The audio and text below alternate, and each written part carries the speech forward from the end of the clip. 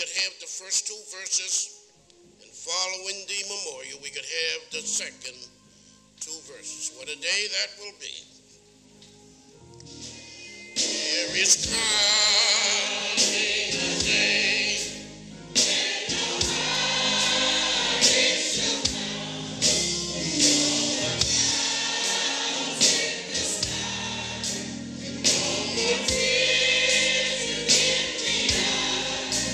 All is peace forevermore.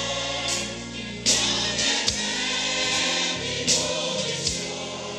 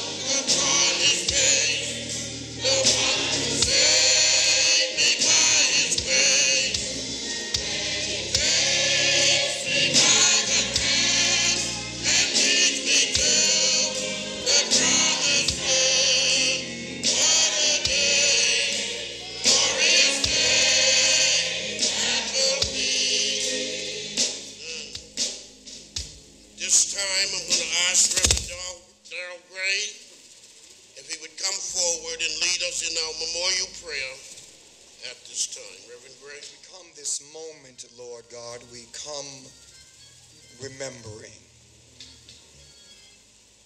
We come, Lord God, remembering the lives of those who have come by this way.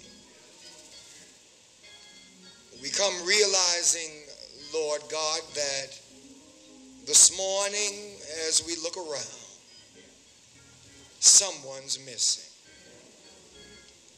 They're not sitting in their usual spot.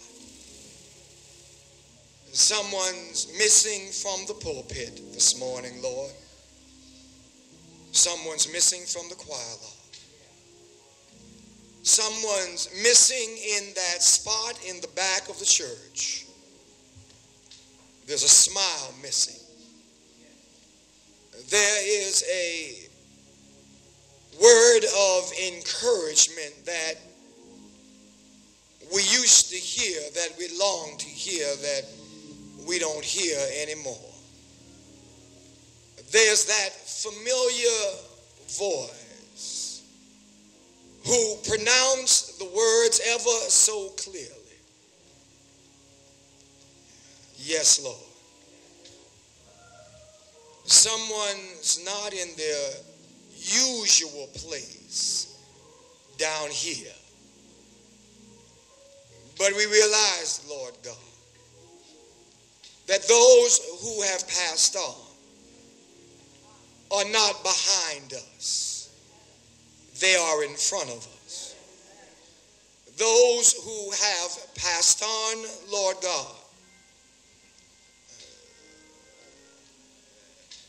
as David said, we can't bring them back, but we can go to be where they are. We're glad, Lord, and we're grateful that they passed by this way. Our lives have been made brighter. Our lives have been made fuller, and we appreciate the legacy that they left. And so, Lord God, even as we remember, we will not mourn as those who have no hope. For their joy has come. Their mourning has come. It's a great getting up morning. They went to sleep on this side, and they woke up on the other side, in a place where pain is no more, in a place where sickness is no more, in a place where separation is no more, in a place where the sea is no more. You said, Lord God, that those things would be passed away. And so, Lord God, we remember, but we look forward.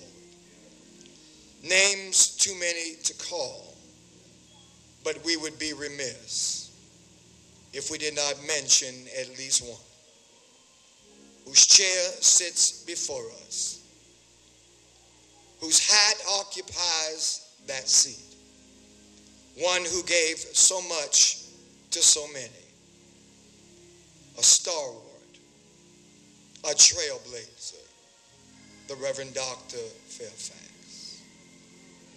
So, Lord God, we pause to remember and reflect. When we look forward to that day, a reunion that has been promised, when we will all be gathered together again. No more to separate, no more to die. And so, Lord God, as we tarry on this side, prepare us, Lord God, that we may meet them again in a place prepared for prepared people. This prayer we submit as humbly as we know how, in the precious and the comforting and the life-giving name of Jesus the Christ. Amen and amen. Our scriptural text today is found in 2 Timothy chapter 4, verses 6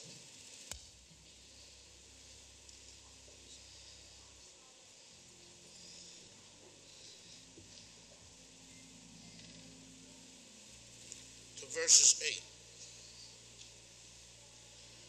As for me, my life has already been poured out as an offering to God.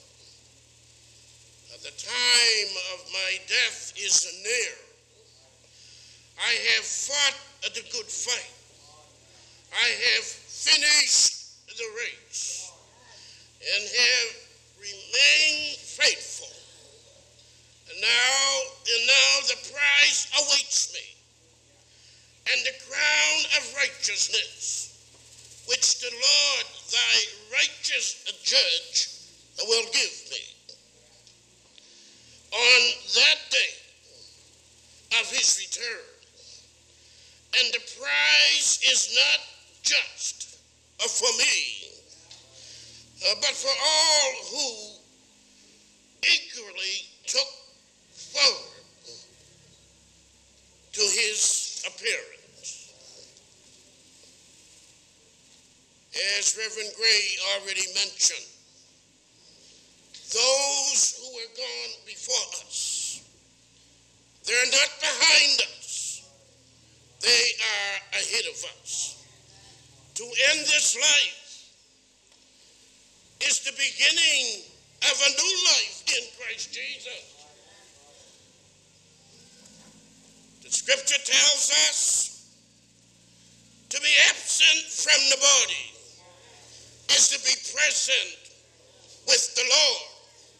And oh, hallelujah, how we can say that this is the day that the Lord has made, and we shall rejoice and be glad in it. Yes, we shall miss them. But one of those days, by and by, when the morning comes, oh, hallelujah, won't that be a day when we get over in yonder? May God ever keep them in our spirits and in our minds. Those who have gone on, let's begin with Beachville Baptist Church. Sister Sheila Kelsey, Sister Elaine Wright, Brother Jimmy Tasco, Brother Carl Jarvis, Brother Ken Crawford, Brother Leslie Wright, Sister Jean Clayton, Brother Carol Fletcher, Cherry Brook Church, Brother Maynard Sparks, Brother Wayne Bundy, Sister Anita Ross May, Jewel Benefit, Heather Mackenzie Riley. Cobbecut Road, thank God, no report. Cornwallis Street Church, Brother Bobby Steve, East Preston Baptist Church, Brother Joseph, as we knew Denny Clayton, Sister Mario Slaughter, Sister Hazel Brooks, Mr. Jason Goff, Mr. Lawrence Brooks, Emmanuel Baptist Church, Brother Charles Jackson, Julie Amos Burke, Alcoa Norton, Gibson Woods, no report, Greenville, no report, Englewood, no report, Occasional, no report. Oh, there's some more in East Preston. Brother Freddie Sparks, Sister Ethel Irene Taylor, Brother Venzel Slaughter, Brother Arnold Carley, Brother Caitlin Diggs, Sister Marva Downey Hannah.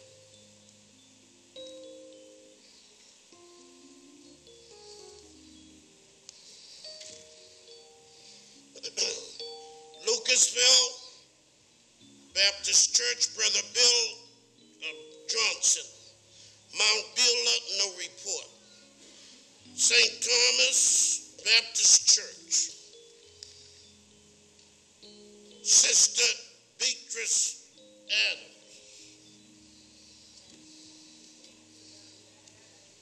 I'm sorry. Sister Beatrice Willis. I'm looking for something. Okay, here we go. You know, it only takes a little bit for the devil to throw you off.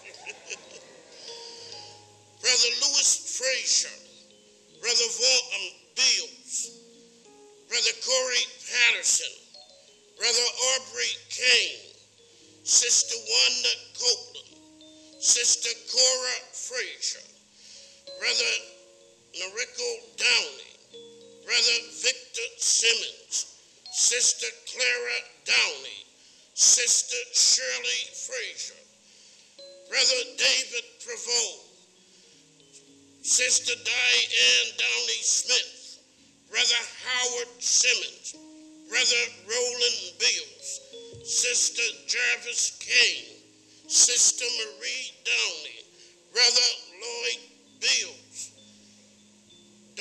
Sister Dorothy Downey, Brother David Downey.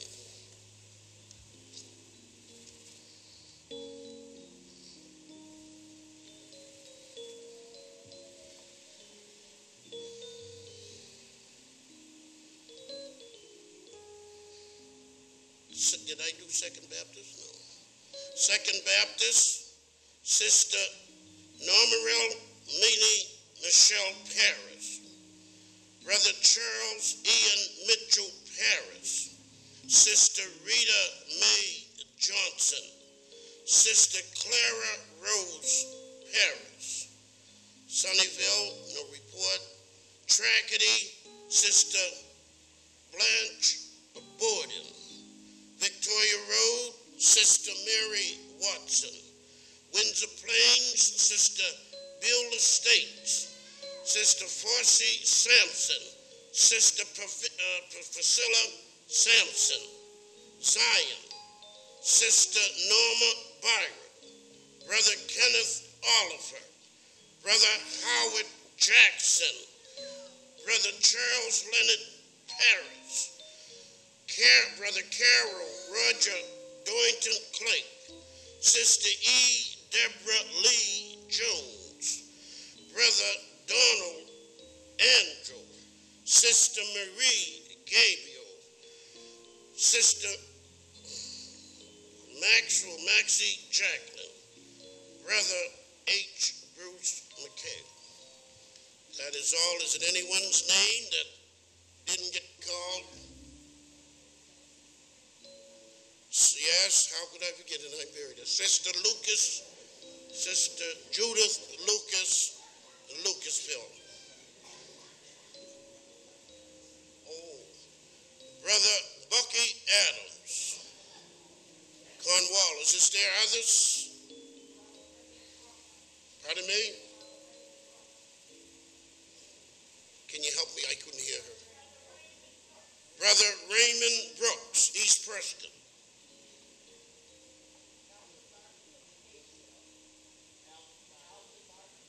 Alvin Barton, Acaciaville. Brother Raymond Ross, Africville. Brother Raymond Ross, Africville.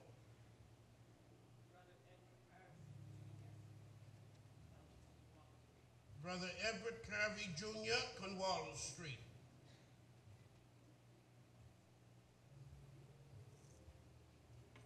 As I said, let us continue to hold a special part in our hearts for all of those who are gone on before us.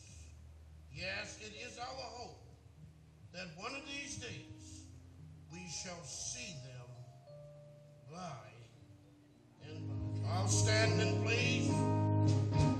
There is no sorrow there, no more burdens to bear, no more sin left to bear, no more riding over there, and forever I will be with the one who died for me. Oh, what a day, glorious day that will be. What a day that will be, when my Jesus I shall see. When I look upon his face, the one who saved me by his grace, and who raised me by the hand, and leads me to the promised land. Oh, what a day, glorious day that will Coming to enjoy the weekend of our 159th session of the AUDA. We had just a wonderful day on Friday evening when we had a barbecue outside, and we had some great hamburgers, and we also had hot dogs, and then we came over here, and the place just exploded with talent when we had our guest soloist here. And then we also had a comedian, Judy Savoy was here. She just had us in stitches for most of the night laughing. Laughing is good, you know. It's good for the heart, good for the soul, amen? Amen. Keeps us away from the doctors a lot of times. It keeps us out of trouble. I'd rather have a smile on my face than to look like I'm so sad, amen? Amen. And then on yesterday, we had, of course, our business meeting. And I believe, I'm just speaking for my own self, that we had a wonderful session on yesterday. we get bogged down in some things, but I believe that everything went well. And so last night we had just a wonderful time in the Lord again. And so here we are back again this morning. And so I pray that you'll worship here with us today. That's why we're here. We're not here to talk about yesterday, really. We're here to talk about right now. And we have entered into these gates of the Lord to praise God and to worship him in the beauty of holiness, because we were created to worship him. So I hope that you are here to worship God in the beauty of holiness. So on behalf of the officers and members of St. Thomas Baptist Church and the community of North Crescent, once again, welcome, and a special welcome to our guest speaker, and I believe his wife is here somewhere. She will probably be mentioned later on, but let us pray that God will bless us on this morning as we come together to worship God in the beauty of holiness. Moving right along, let's give a hand also for the divine worshipers that we heard earlier, because I believe they did a marvelous job.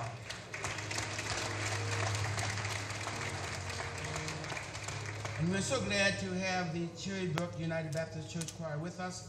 And at this time, we're going to call on them for their first selection. Let's show them some love as they present their first song.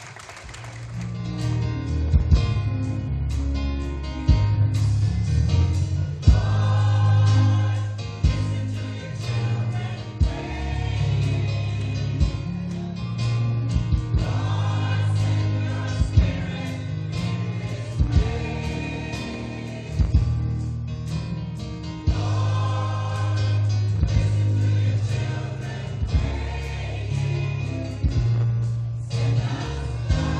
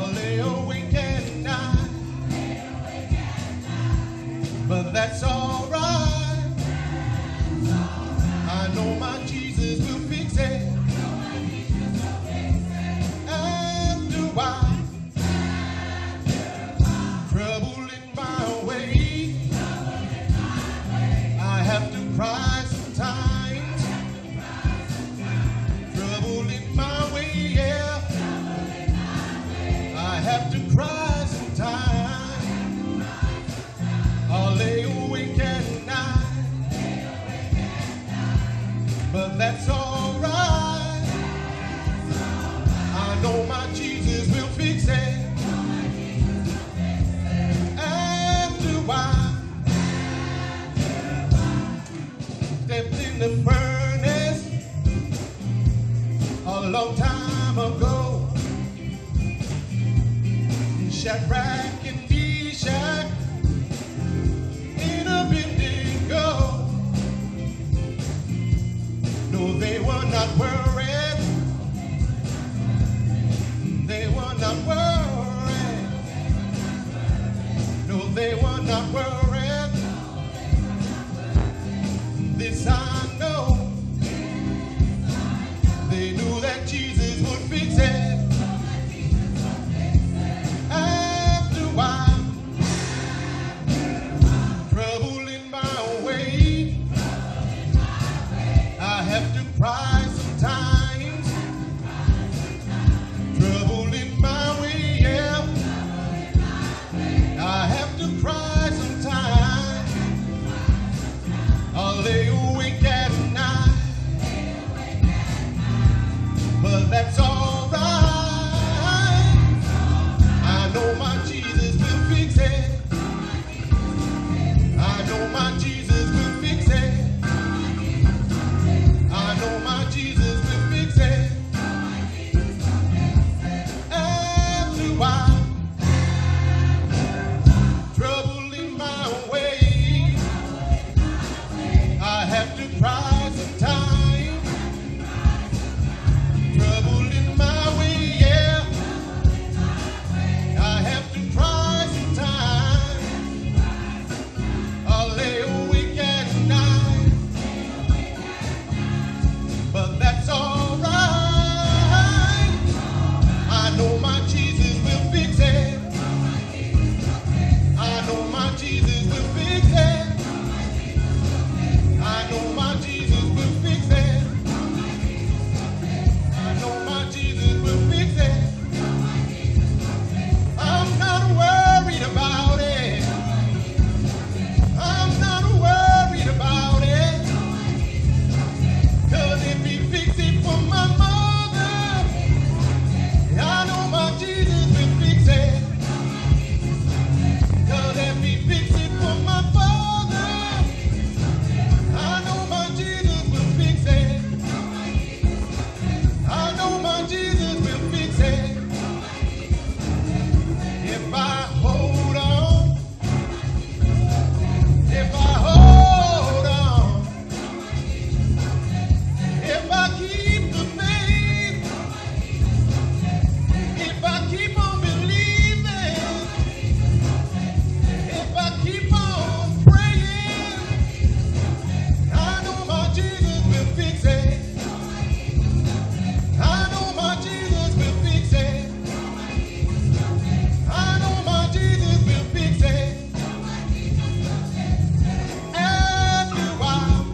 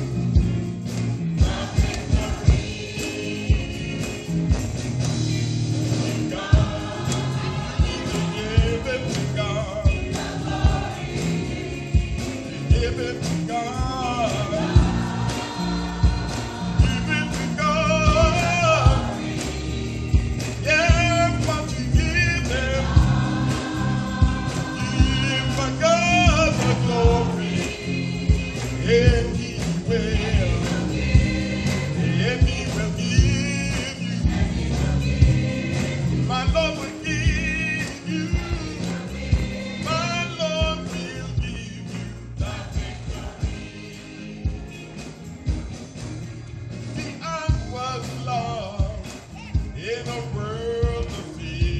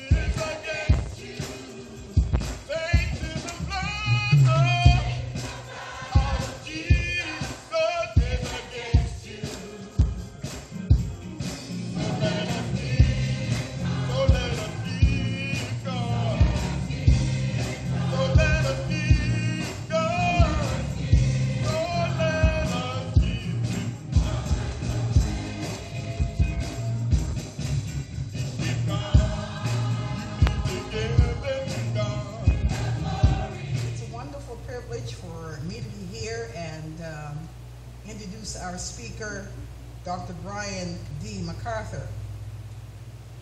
First of all, Brian is a servant of God. He was born and raised in Moncton, New Brunswick, to Reverend and Mrs. Cecil MacArthur. He's an ordained minister of the convention and has been in the ministry for over 24 years in New Brunswick and Nova Scotia, including 14 years as senior minister in Louisville Baptist Church, Moncton. He served as president of convention, interim director of development, and served as president of Crandall University, formed the Atlantic Bible University. He has a Bachelor of Business Administration, a Master of Divinity, and he has a doctor. Introduce our soloist for this morning, Dr. Linda Carvery. She was introduced last night and Friday evening. She has an honorary doctorate degree, plus she's a citizen court judge. She worked with the choir, Nova Scotia choir, and she is instrumental in working in many areas in the Halifax-Dartmouth area. She's also a member of the Commonwealth Street Baptist Church. And right now, she's going to sing with her sister. God bless you. But before that, I want to say thank you so much again for allowing me to join you all this whole weekend. It's been a wonderful, wonderful time. And I mentioned when I was here Friday that I was feuding with the husband. So when I left here Friday night, I left here with a sweet, sweet spirit. I took the sweet spirit to 2110 Creighton Street. Yeah, I did. I brought some of that spirit back to here, where I found it. And it has stayed with me, and I want to keep it. I want to keep it going. Our mother, Margaret Gordon, Mrs. Margaret Gordon, I need to introduce you to you. Stand up.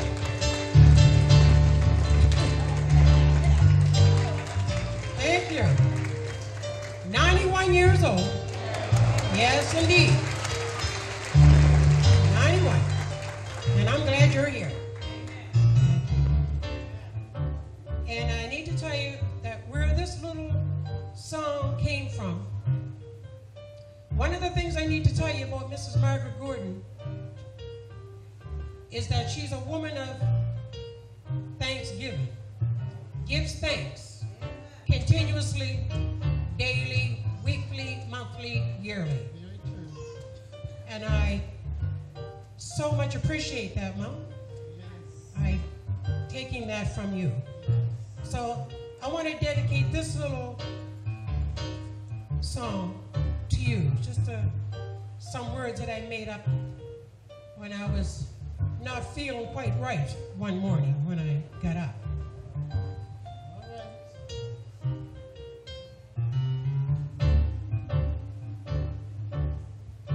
Well, I got up this morning with a frown on my face, and I laid back down and I stayed in place. Then I thought about Jesus and all that he's done. I jumped back up and tried to catch the sun. We ought to say, thank you, Jesus, for the rising sun. We ought to say, thank you, Lord, for all you've done. You put food on the table and clothes on our back. With your love, there's nothing we lack. Well, I've been through the storm and the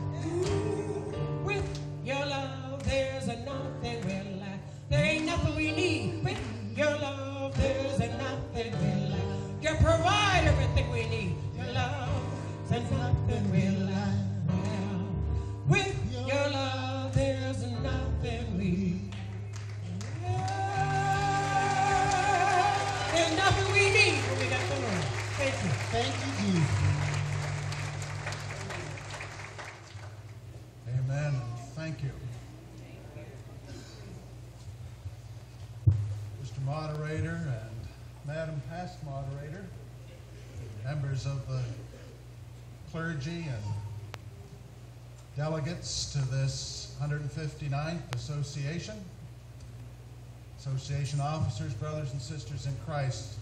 I'd like you to know what a joy and a privilege I count it to be able to be here this morning and to share with you from God's Word. My wife and I, my wife Roxanne and I, have had the privilege to visit amongst you before. We attended the 150th celebrations a few years ago, and I was also able to attend at least one other association, and have always been impressed, if only the kind of spirit and community that is in this association could infect every association within our convention, we'd be a much more vibrant people in Atlantic Canada. Anyway, the Lord bless you, and it is good to be among you here today. And I want to share with you this morning from your theme passage and to speak on the subject, when the Spirit comes. The people were eager to hear him.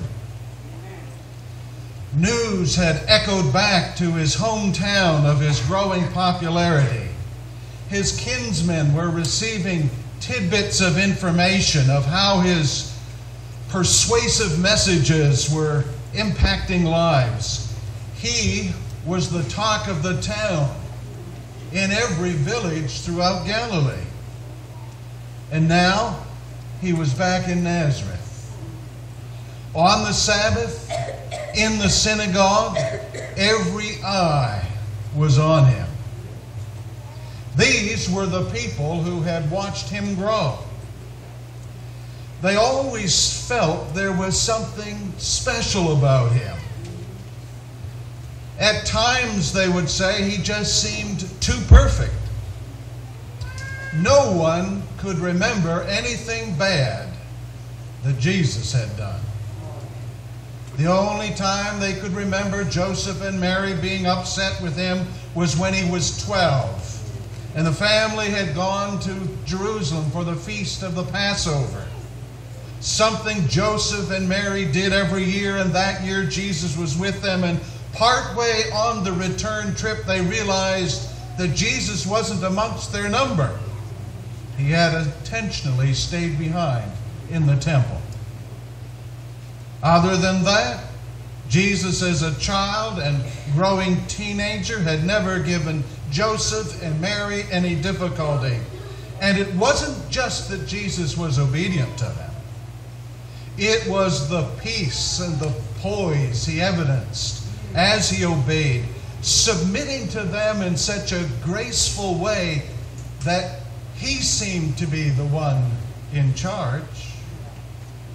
If ever the favor of God had rested on anyone, the people of Nazareth were sure that it was Jesus.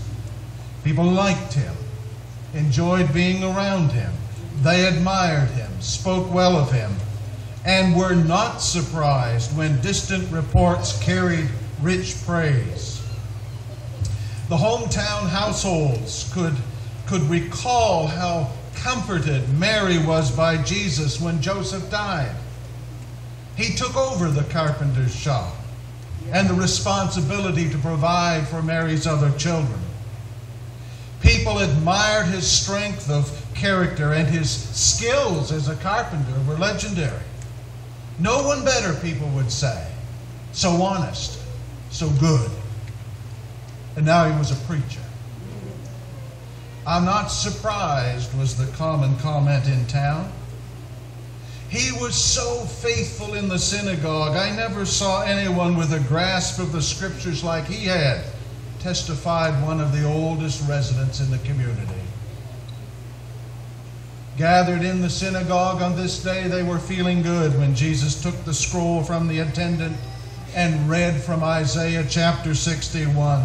They felt the tender embrace of great strength as he read, "The Spirit of the Lord is on me because he has anointed me to proclaim good news to the poor. He has sent me to proclaim freedom for the prisoners and recovery of sight for the blind, and to set the oppressed free, to proclaim the year of the Lord's favor. People were amazed, but assured when he added these words, "Today this scripture is fulfilled in your hearing."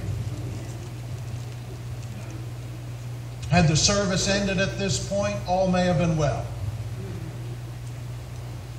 But Jesus had not returned to Nazareth to impress his former neighbors with his newfound fame. He had come to deliver a message of truth and hope far greater in its scope than the folk in Nazareth could ever imagine.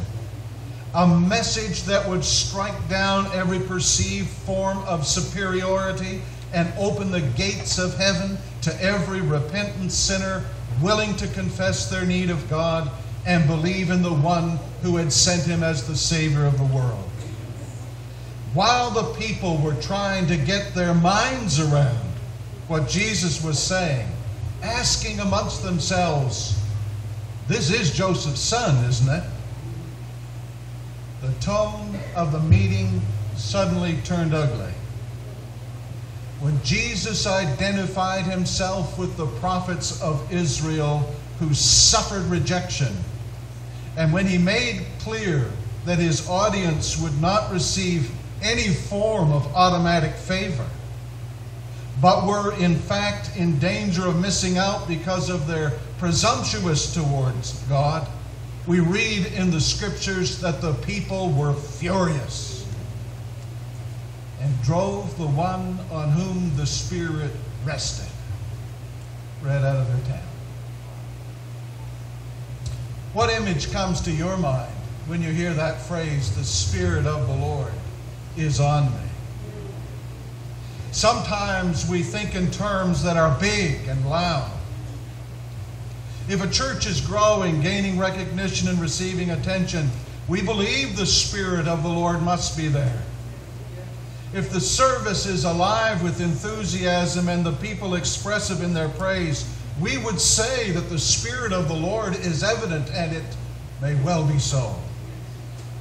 And other times we think in terms that are small and silent. We hear of a tiny woman named Mother Teresa who quietly served the neediest of Calcutta's slums. And we explain a spirit of sacrifice and giving that we really don't understand by saying the Spirit of the Lord was on her. We long in our churches for the true evidence of the Spirit's presence in our worship, in the lives of our people, in the effectiveness of our ministries, and in the winning of a world. But what picture are we to have when we hear that phrase, "The Spirit of the Lord is on me"? So my message is entitled this morning, "When the Spirit Comes." Permit me to propose the following as we consider this theme this morning. Those upon whom the Spirit of the Lord rests know God and are at the forefront of what God is doing in the world today, often witnessing the joyous signs of coming victory while experiencing the true cost of discipleship. We recognize that when Jesus quoted Isaiah and said, "The Spirit of the Lord is on me," he could claim the fulfillment of this prophecy in a way that was unique and special to him as the only begotten Son of the Father, and yet in a way that opened to his coming church the presence of the sweet, sweet Spirit of God.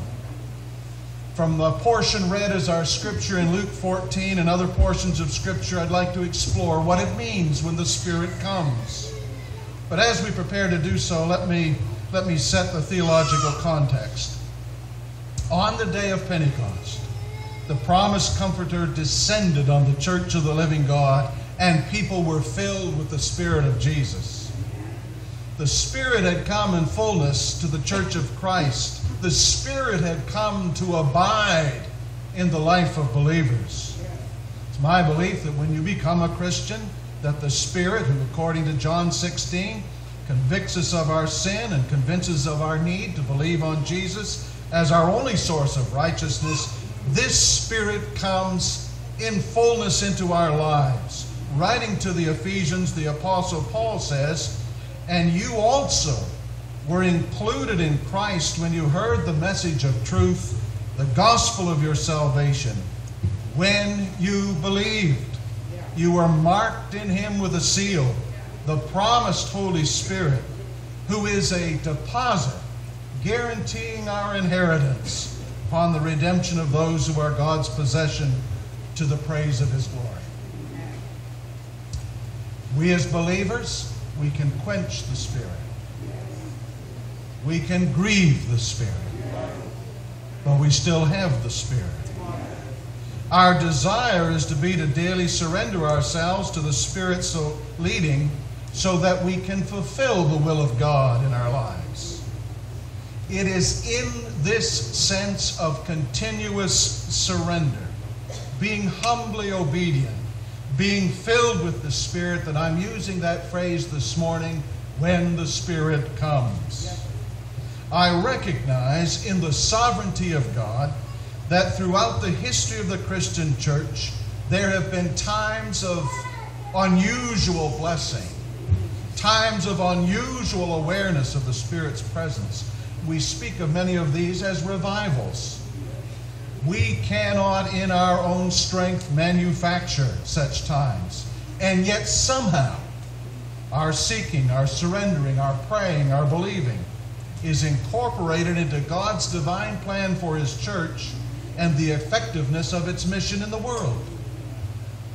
So in speaking on when the Spirit comes, I'm talking about what the hymn writer called the showers of blessing, the seasons of refreshing. Send them upon us, O Lord.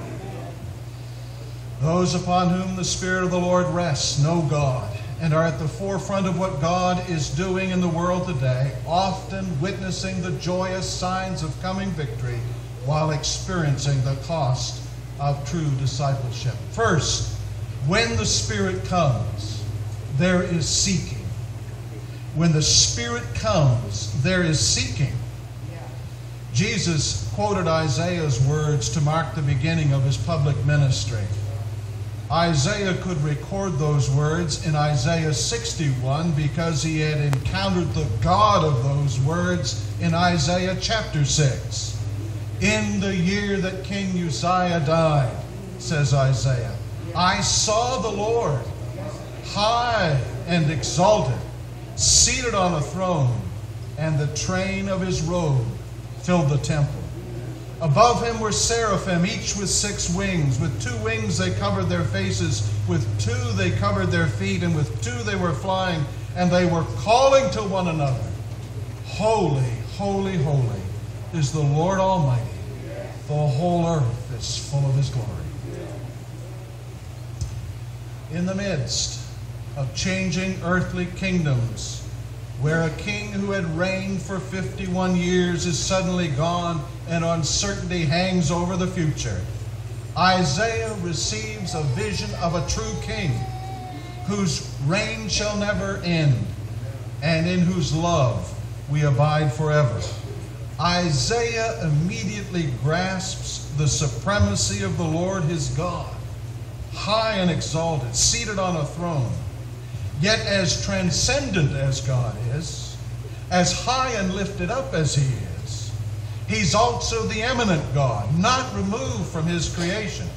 But as his robe fills the temple, so his glory fills the earth. He is the God who can be known.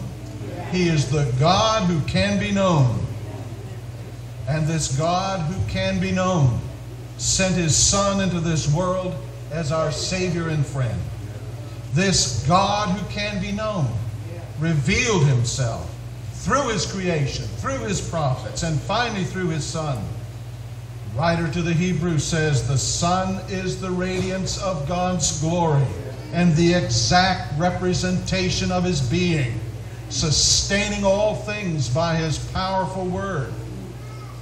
Jesus could say, as no one else could say, the Spirit of the Lord is on me. He is the Spirit of the Lord. For the Father and the Son and the Spirit are one. And he revealed the God who loves, the God with whom there is mercy, the God who redeems, restores, and releases us as his servants. We need to be captivated with and by the Spirit of the Lord. Jesus came so we could know the Father. And it is in knowing God and seeking first his kingdom that we find our completion. A few years ago, Henry Blackaby's book, Experiencing God, impacted many throughout the world, many believers. In the early chapters, he argues that we can never be satisfied just knowing about God. We must know him by experience. There is a huge difference between knowing about the grace of God and experiencing the grace of God in your life. When you know that he has taken you from death to life and has forgiven all our sin and cleansed us from all unrighteousness, there's a difference between experiencing the grace of God and knowing about the grace of God.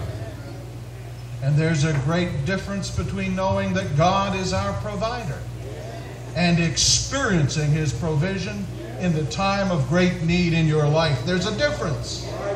We can know God.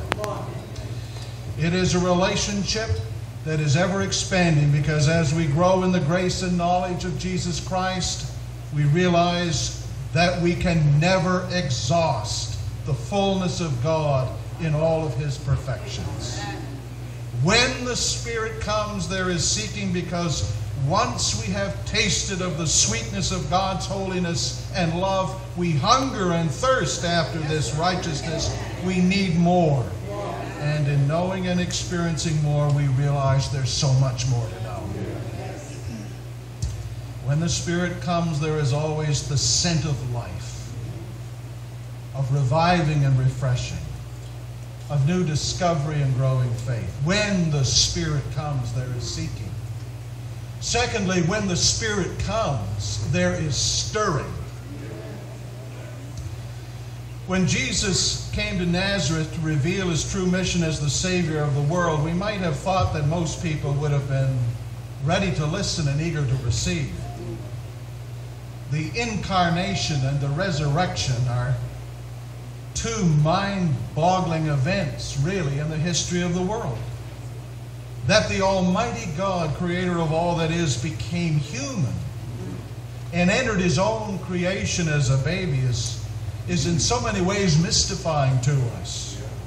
And then to think that Jesus died and rose from the dead as the victor over sin, death, and the grave to give us eternal life, it seems impossible to fathom. Why would the people not receive him gladly? As Jesus announced his calling amongst his own, I believe he was revealing the double edge of the sword of truth, the drawing and the repelling power of the gospel. Please be clear, Jesus, as John 3:17 tells us, did not enter the world to condemn the world. He did not come to Nazareth to condemn his former neighbors. He came as the only begotten Son of God, full of grace and truth. He came as the Savior of the world, the light of the world, the great shepherd, and the bread of life. He entered a world broken and hardened by sin, a world of pride and prejudice and hatred and suppression and destruction, perversion and distortion, a world where people are captivated by possessions, crazed by pleasure, and calculating about power.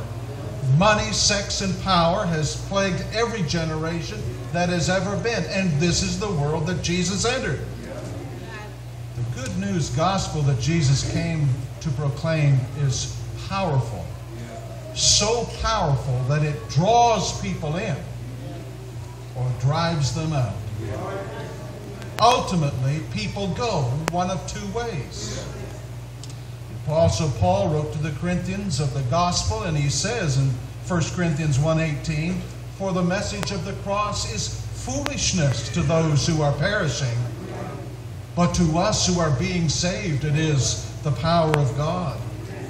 And then in 2 Corinthians 2:15 and 16, he writes, we are to God the aroma of Christ among those who are being saved and those who are perishing. To the one we are the smell of death, to the other the fragrance of life. When the Spirit comes, there are the stirrings of life from among the moans of death. There are the sounds of victory lifting above the noise of battle. In other words, the Church of Jesus Christ continuously moves forward in the midst of the cosmic conflict wherein the evil powers of this world constantly rebel against the kingdom of God. When the Spirit comes, we have the stirrings of life and oftentimes the stirrings of death. In our churches, we should be expectant that sharing Christ and proclaiming His truth will draw many to Him at the same time that it stirs up opposition. Yet even in the midst of opposition, the Lord reigns and inroads are being made. Recently, I've been reading Charles Colson's book, The Faith, within which he seeks to summarize the essential truths of the Christian faith, arguing that one of the great threats to the church today are Christians who do not understand their faith or the biblical truths upon which that faith is founded. Colson writes, most professing Christians don't know what they believe, and so they can neither understand nor defend the Christian faith, much less live it. In his chapter on the essential authority and inspiration of Scripture, the fact that God has spoken His truth into our world, he notes the growth of the church in China. When Mao came to power in 1949, there were about 4 million Christians in China.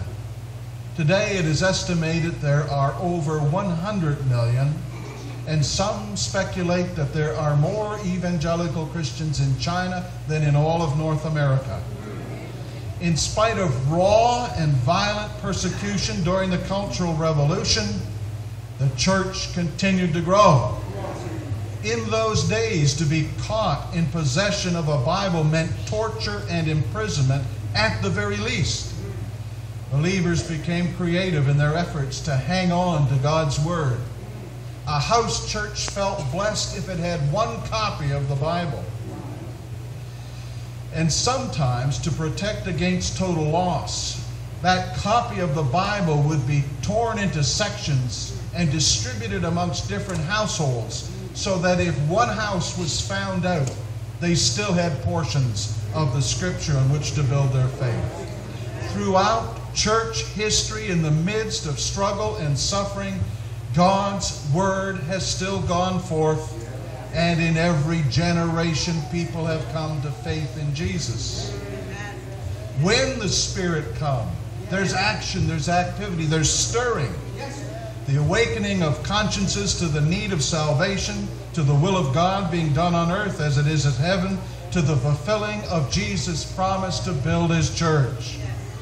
There are also the stirrings of opposition, when through open hostility or subtle undermining of the true faith, by demeaning the deity of Christ and dismissing the authority of Scripture, the evil one seeks to steal and to destroy.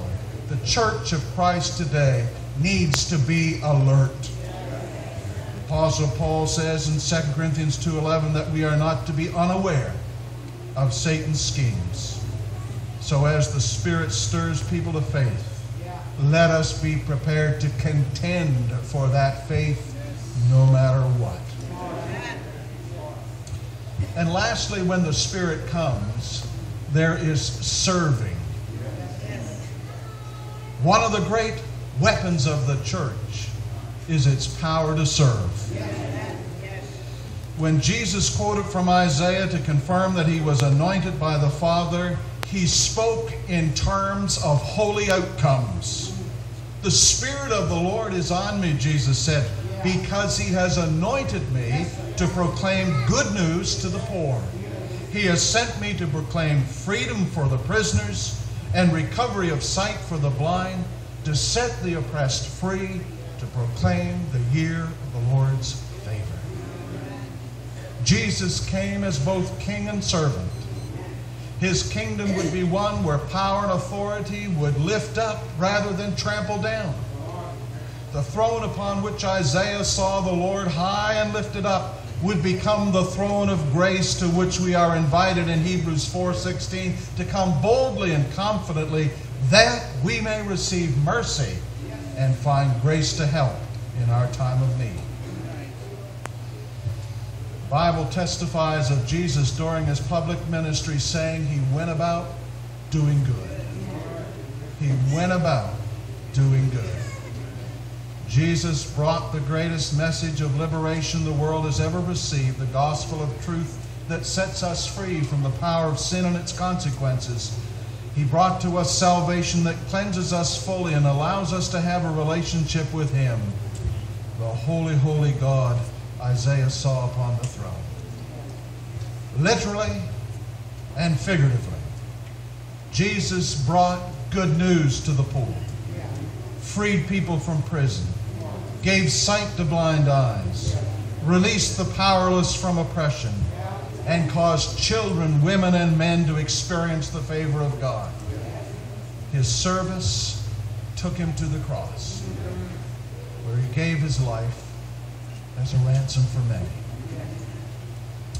Friends, our mission as local churches is not to destroy the people who belong to the enemy, but to win them over, one by one, drawing them from the enemy's camp into Christ's victorious church.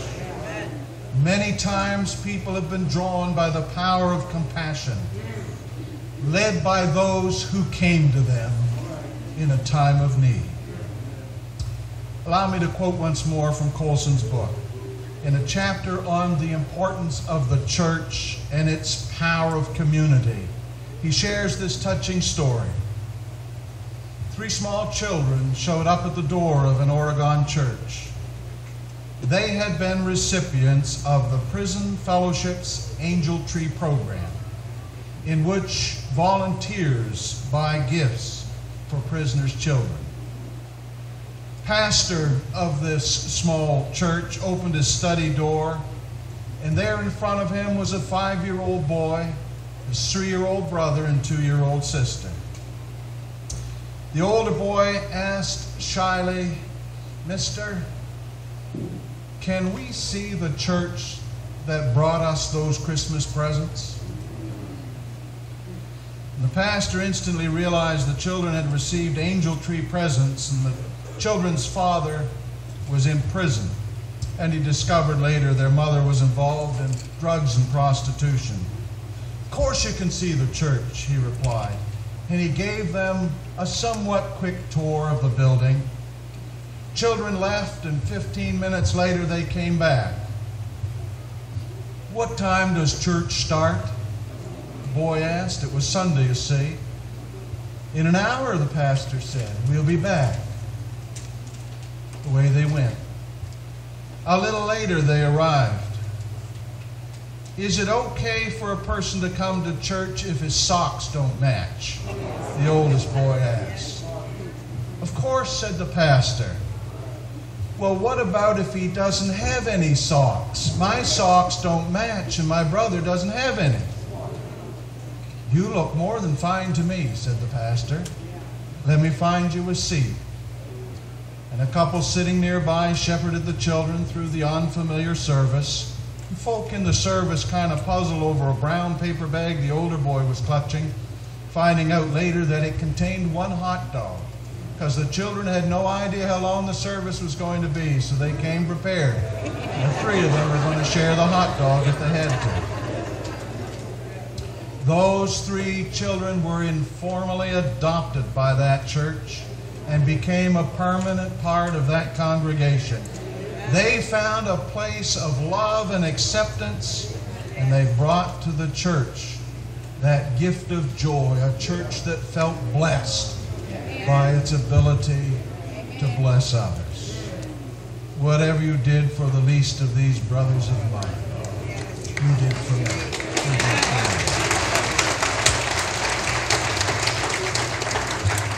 The presence of God's Spirit is always marked by outward service, where our concern is not that we are, in a sense, in the Spirit, but the Spirit is moving through us and touching the lives of others. When the Spirit comes, there's service. There is service. Those upon whom the Spirit of the Lord rests know God and are at the forefront of what God is doing in the world today, often witnessing the joyous signs of victory while experiencing the true cost of discipleship.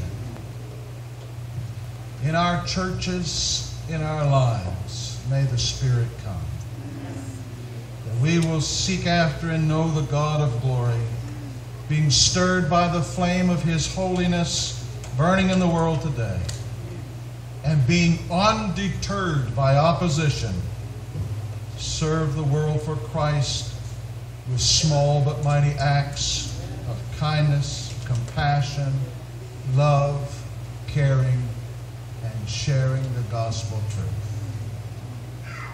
May we all be able to testify the Spirit of the Lord is on me.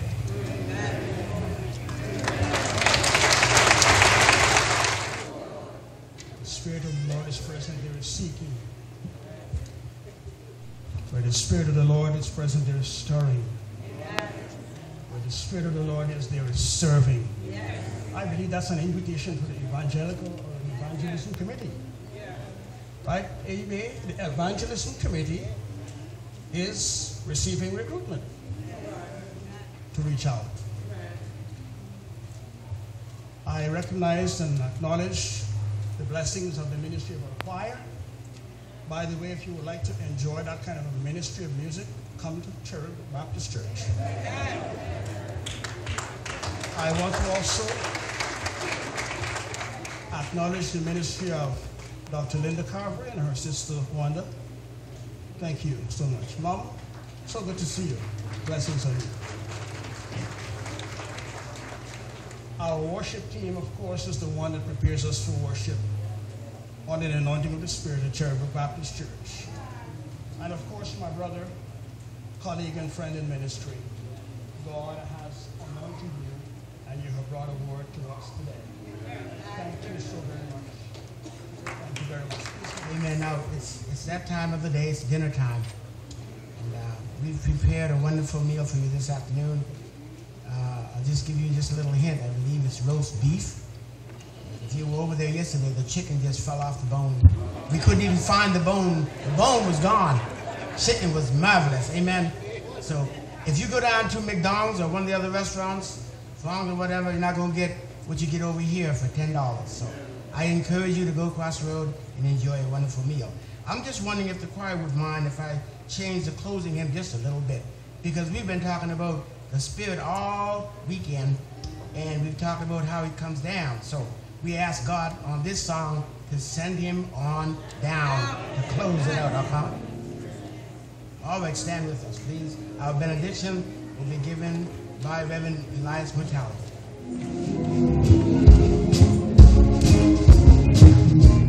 Well, send it on down, send Him on down. Lord, let your Holy Ghost.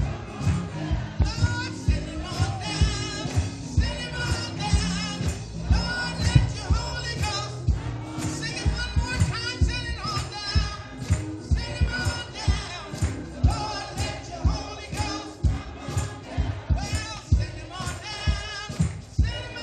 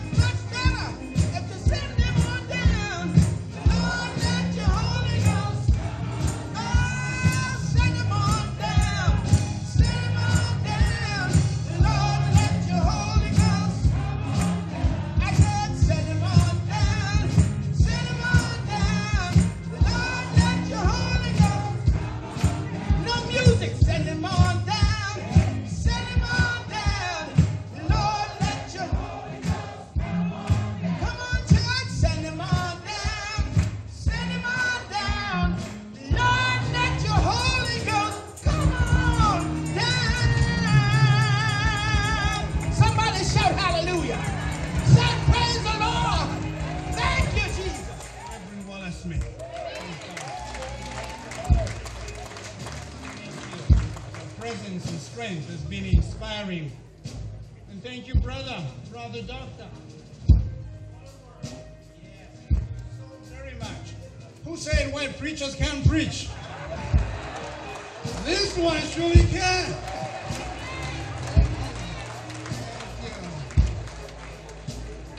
It's the late Dr. Fairfax who described our association gatherings as the Super Bowl of the Nova Scotia black community. And it surely has already risen to that. And we haven't yet been to the afternoon service yet. So it's only going to get better. Let's look to the Lord together now as we wind up the service.